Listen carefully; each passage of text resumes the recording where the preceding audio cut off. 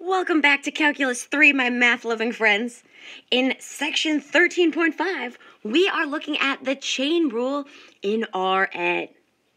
So to get us started, I want you to recall the chain rule for a single variable function. So that chain rule definition that we learned way back in Calc 1.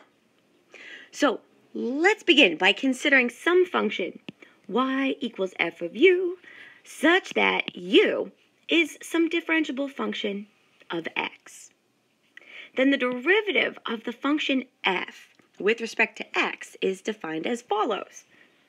So we say that the derivative of y with respect to x is equal to the derivative of our function f with respect to u multiplied by the derivative of u with respect to x. Now, alternatively, we could use our prime notation to denote the chain rule. So again, we have the derivative of the function f with respect to u multiplied by the derivative of u with respect to x. Now, a similar extension is used to define the chain rule in Rn. So to get us started here, I want to look specifically at the chain rule in 3 dimensions with one parameter. So we want to let z be equal to f of xy be some function in space where both x and y are differentiable functions of t. Now keep in mind that t is that arbitrary parameter, so it's some arbitrary real number. Then the chain rule formula for the derivative of the function z with respect to the arbitrary parameter t is defined as follows. So we already know, before we define that rule, that z is of course equal to f of xy. So we have a function of 2 independent variables. And now this is such that x and y are both functions of t. So we can think of this as x of t and y of t. You could even rewrite this function, plugging these parametrized curves in.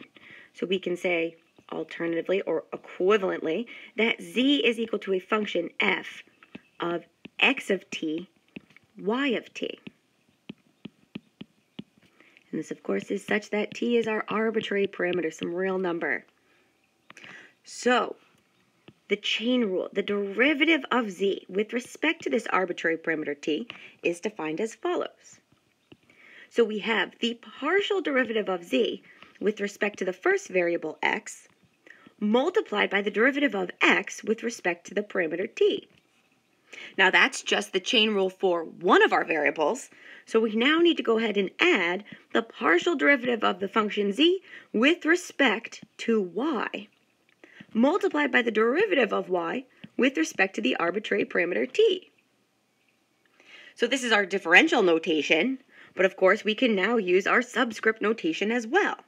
So we can say that the derivative of our function z with respect to the parameter t is equal to the partial derivative of z with respect to x multiplied by the derivative of x with respect to the parameter t plus the partial derivative of z with respect to y multiplied by the derivative of y with respect to t. So both of these forms mean the same thing. It's a personal preference which notation you decide to use. Now we're going to be using this chain rule definition so frequently that it's going to quickly become second nature. But in the meantime, I want to provide you with a fun way to remember how to derive your chain rule formula using a tree diagram. So let's go ahead and take a look.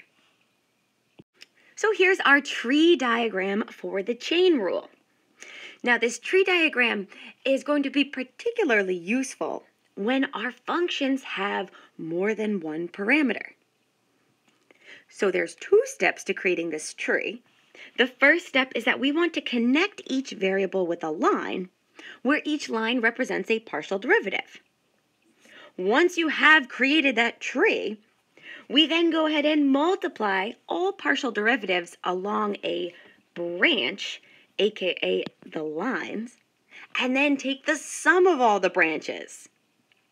So To establish this tree diagram, let's again consider the same function that we did with the definition of the chain rule in R3 with one parameter.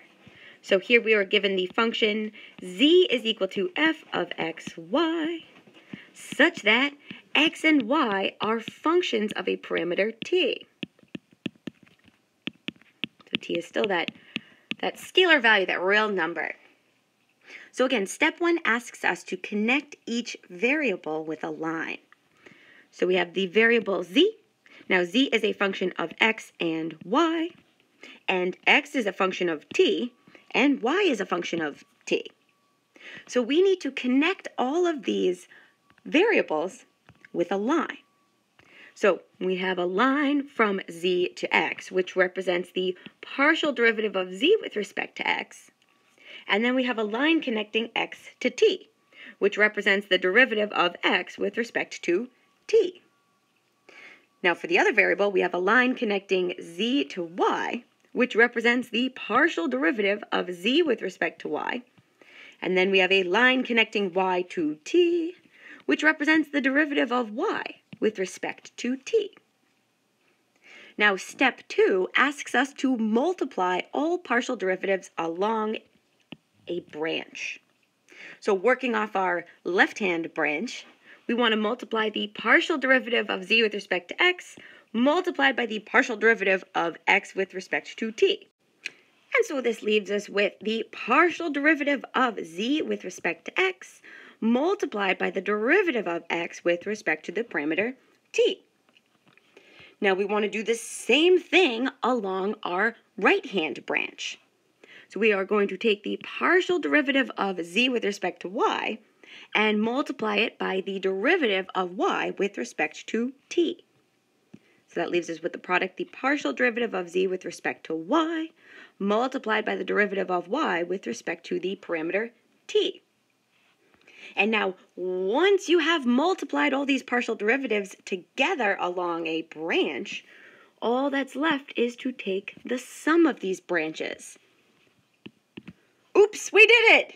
And this leaves us with the derivative of z with respect to the parameter t.